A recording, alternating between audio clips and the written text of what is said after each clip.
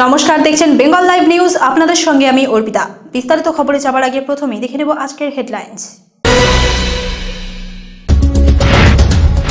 Narcotic control ব্যুরোর জালে 4 মাদক পাচারকারী। বারাসাতে মুখ্যমন্ত্রীর প্রশাসনিক সভা। দেগঙ্গায় দুঃসাহসিক ডাকাতি, বিয়েবাড়ির সর্বস্ব নিয়ে উধাও ডাকাত। রানাঘাটে উদ্বোধন হলো police barrack.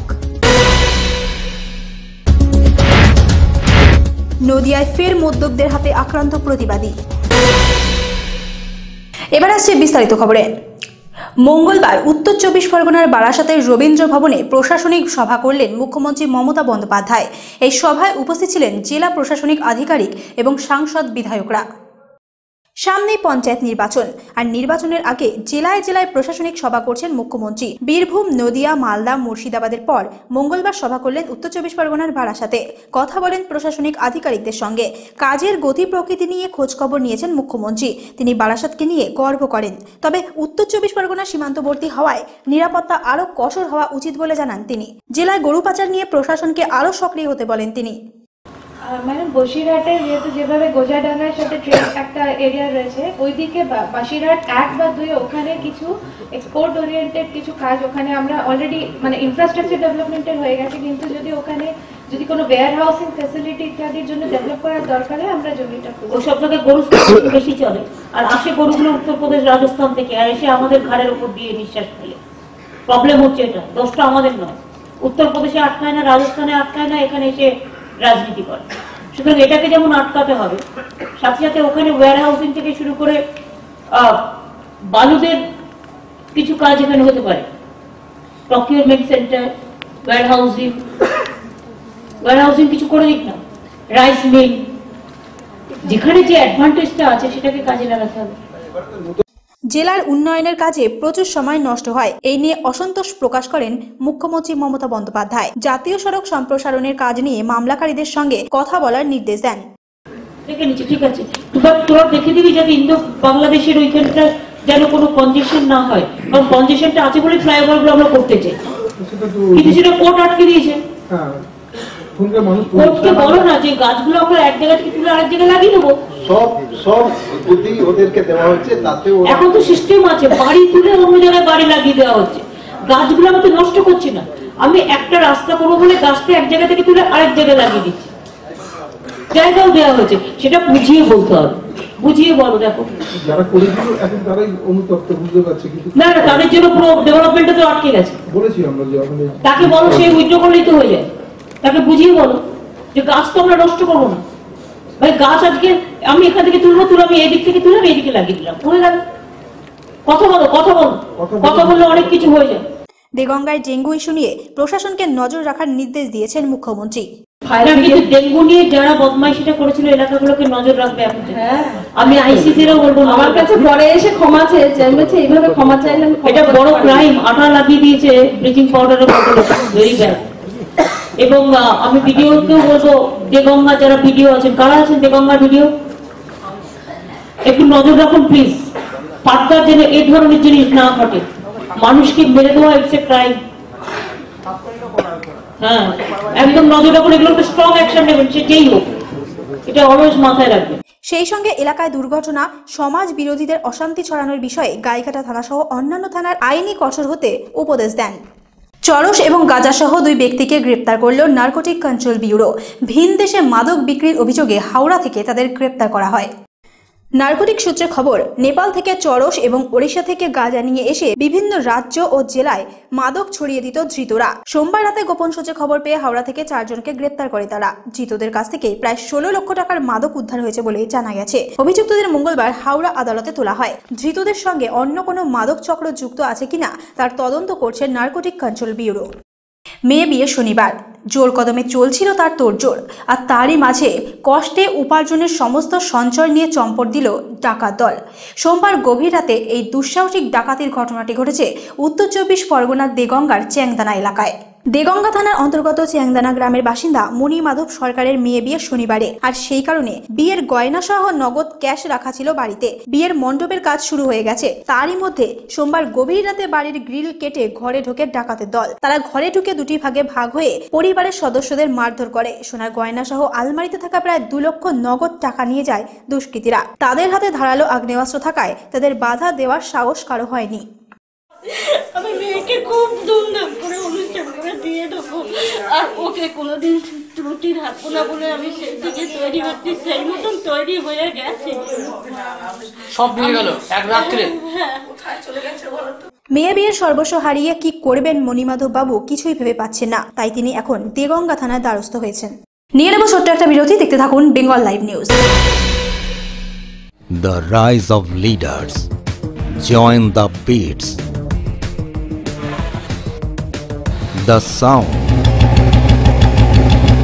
It's of Indian freedom. Royal Enfield, made like a gun. Easy finance. Helpful staff. অভিজ্ঞ টেকনিশিয়ান, অত্যাধুনিক ওয়ার্কশপ, আপনার স্বপ্নের বাস্তব রূপ। রয়্যাল এনফিল্ড এখন হাবড়াতে, চোংদা মোড়, হাটথুবা। নিজের ভাগ্য নিজে গড়ুন। পথ দেখাবেন জ্যোতিষ সম্রাট শ্রী জয় জয়ন্ত শাস্ত্রী। ভূত ভবিষ্যৎ বিচার, হস্তরেখা বিচার ও জন্মকুণ্ডলী বিচারের সিদ্ধহস্ত, তারাপীঠ ও কামাখ্যা সিদ্ধ জ্যোতিষ সম্রাট শ্রী জয় জয়ন্ত শাস্ত্রী। বাস্তু বিদ্যা, বিবাহ, কর্মজীবনে নিশানা ও বশীকরণের অব্যর্থ ফল পেতে আজই আসুন জয় মাতারা জ্যোতিষ কার্যালয়ে। জ্যোতিষ সম্রাট শ্রী জয় জয়ন্ত শাস্ত্রী এখানে বসছেন প্রতি রবিবার বেলা 2টো থেকে সন্ধ্যে 7টা পর্যন্ত। জয় মাতারা জ্যোতিষ কার্যালয়, ঠিকানা হাবড়া 1 নম্বর রেলগেট সংলগ্ন যশোর রোডের উপর, রাজলক্ষ্মী বিল্ডার্স ও বিষ্ণু ফার্নিচারের পাশে, শনি মন্দিরের ঠিক বিপরীতে। স্পর্শগুলো ছুতে চাই আনমনে, মুগ্ধতার অলঙ্করণ প্রতিবারে অনবদ্য, তুমিও অভিরুচি, তোমার স্নিগ্ধতার ছোঁয়া প্রতিধারায়।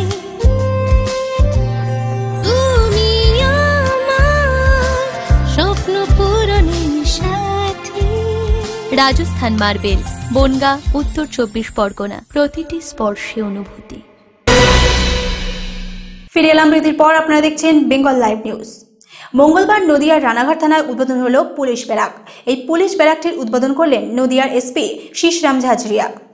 রাজ্যবাসী যাতে শান্তিতে বসবাস করতে পারে তার জন্য যারা ঘর ছাড়া আর তাদের থাকার একটি উপযুক্ত ব্যবস্থা ছিল না এতদিন, পুরনো ভাঙা ছাদের নিচে রাত কাটাতেন নদিয়ার রানাঘাট থানার পুলিশ কর্মীরা। অবশেষে তাদের জন্য তৈরি হলো পুলিশ ব্যারাক। নতুন এই ব্যারাকটি উদ্বোধন করেন নদিয়ার এসপি শিশরাম ঝাঝরিয়া। উদ্বোধন শেষে তিনি জানিয়েছেন যে ইনফ্রাস্ট্রাকচার তৈরি হচ্ছে, ওর মধ্যে অনেক থানা, বিল্ডিং ও ব্যারাক এরকম তৈরি হচ্ছে। ওখানে রানাঘাট থানাতে ব্যারাক তৈরি হয়ে গেছে, কনস্টেবলদের জন্য, অফিসারদের জন্য থাকার সুযোগ সুবিধা পড়বে। और मॉडल पुलिस स्टेशन बिल्डिंग আছে, ওটা भी এখনই শুরু হবে। তো এটার জন্য ফোর্সকে একটু ভালো করে থাকার সুবিধা হবে। কতজন মোটামুটি থাকতে পারবে এখানে? আমাদের রানাঘাট থানার যে আছে ওটা সবাই অ্যাকোমোডেট হয়ে যাবে। নতুন এই ব্যারাক পেয়ে খুশি রানাঘাট থানার পুলিশ কর্মীরা। বাড়ির সামনে মদ্যপান করে গন্ডগোল করার প্রতিবাদ করায় আক্রান্ত হলেন পঞ্চায়েত সদস্যের স্বামী নিত্যরঞ্জন দাস। স্বামীকে বাঁচাতে এসে মদ্যপদের হাতে নিগৃহীতা হন ওই পঞ্চায়েত সদস্যা সীমা দাস প্রামাণিক। মারধরের পাশাপাশি তাদের বাড়ি লক্ষ্য করে গুলিও চালানো হয় বলে অভিযোগ। সূত্রের খবর, নদিয়ার শান্তিপুর থানার নবলা গ্রাম পঞ্চায়েতের এলাকায় তালতলা গ্রামের বাসিন্দা নবলা পঞ্চায়েতের সদস্য সীমা দাস প্রামাণিক এবং তার স্বামী নিত্যরঞ্জন দাস। অভিযোগ, সোমবার রাতে তাদের বাড়ির সামনে মদ্যপান করে অশ্লীল ভাষা ব্যবহার করে গন্ডগোল করছিল স্থানীয় কিছু যুবক। সেই সময় ওই মদ্যপ যুবকদের অন্যত্র চলে যেতে বলেন নিত্যরঞ্জন বাবু, আর সেই কারণেই তার উপর চড়াও হয় মদ্যপ যুবকরা। তাকে মারধর করার পাশাপাশি ধারালো অস্ত্র দিয়ে বুকে আঘাত করে বলেও অভিযোগ। এমনকি নিত্যরঞ্জন বাবুর বাড়ির লক্ষ্য করে গুলিও চালায় তারা। প্রতিদিন এরা এই বাড়িতে মদ গাঁজা এরা প্রতিদিনই খায়। আমি কালকে 11:30টার সময় রাত করে বাড়ি এসেছি, তখন আমি প্রতিবাদ করতে যাই। এদের কি করছিল? কি মদ গাঁজা খাচ্ছিল? মদ খাচ্ছিল, এরা মদ গাঁজা খাচ্ছিল। এরা আমার বাড়ি এসে, আমি প্রতিবাদ করাতে আমার বাড়ি এসে আমাকে মারে, আমার স্ত্রীকে মারে। এবং আমার বদ্দার বাড়িতে গিয়ে ভাঙচুর করে, গুলি চালায়, 2 রাউন্ড, এক বোম ফাটায়। স্বামীকে বাঁচাতে এসে আক্রান্ত হন পঞ্চায়েত সদস্য নিজেও। ধারালো অস্ত্রের আঘাত লাগে তার কানে। তাদের চিৎকার চেঁচামেচিতে স্থানীয় লোকজন ছুটে এলে পালিয়ে যায় অভিযুক্ত যুবকরা। এই যে বাড়ির সামনে প্রতিদিন মদ খায়, গাঁজা খায়, বলি না কিছু, তবু শুনে যাই। কালকে বলতে গেছি, তাতে প্রতিবাদ। আমার স্বামীকে মেরেছে, আমি ঠেকাতে গেছি, আমাকেও মেরে কেটে মেটে দিয়েছে। এখন কী করবো? আপনার পরিবারের উপরেও হামলা হয়েছে? হ্যাঁ, পরিবারে হামলা হবে তো, সামনাসামনি বাড়ি। তারপরে রাত করে এসে ভাঙচুর করে গেল, বোম মেরে গেল, গুলি চালিয়ে গেল, শাসিয়ে গেল। এই ঘটনায় সোমবার রাতে শান্তিপুর থানায় অভিযোগ করেন পঞ্চায়েত সদস্য সীমা দাস প্রামাণিক। তবে এখনো পর্যন্ত কাউকে গ্রেপ্তার করতে পারেনি পুলিশ। বেঙ্গল লাইভ নিউজ এখনকার মতো এই পর্যন্তই। আপনারা দেখছেন বেঙ্গল লাইভ।